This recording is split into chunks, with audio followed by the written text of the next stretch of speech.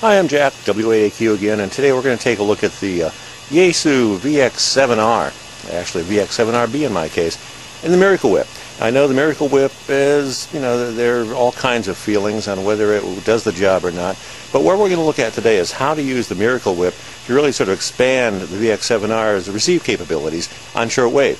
A lot of us use the VX-7 obviously for an HT, for communication, nice try, or actually quad bander, but it also has capabilities to be pretty decent shortwave receiver. So we're going to take a look today at how to really use the Miracle Whip to sort of add on to what is a very limited, obviously, receive capability for the VX-7R with the little antenna that's on it as it comes to the factory. So let's take a look at that now. All right, the little VX-7R you've got, this is on 9 megacycles, almost 10 megacycles, 9.975. Obviously, if I stop talking here, we're getting some sort of signal, but there's nothing really major. We're fairly minimal, about halfway up the scale.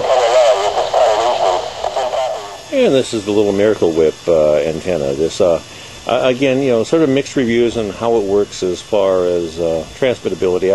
I've done some things on 20 and 40 meters and QSOs in there, but I found it really beneficial as a receive antenna for shortwave, and we're going to see why. On this, you see, I've added this little coupler here. This little coupler is a couple bucks at Radio Shack, and you'll see why here in just a second. All right, through the magic of video, we've gotten the Yaesu VX-7 and the Miracle Whip here, sort of laying them down on the ground, so it's about the worst place you're ever going to want to get a receive signal, but we're going to do it this way anyway, make it difficult.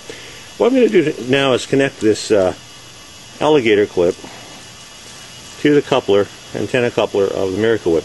We've tuned the coupler to about just under 10 megacycles, which is where we had our signal, minimal signal coming in from the shortwave broadcaster. Okay, this is, and as you see, we now have, this is with the Miracle Whip line, and we've got, basically we've pegged the meter at 9.975, shortwave broadcaster, and the antenna is lying on the ground. Is that amazing or what? Bring the Miracle Whip up the way you would normally do, and all of a sudden, take a look at the signal. Well, we will if we get out of the shadow. We're absolutely pegged.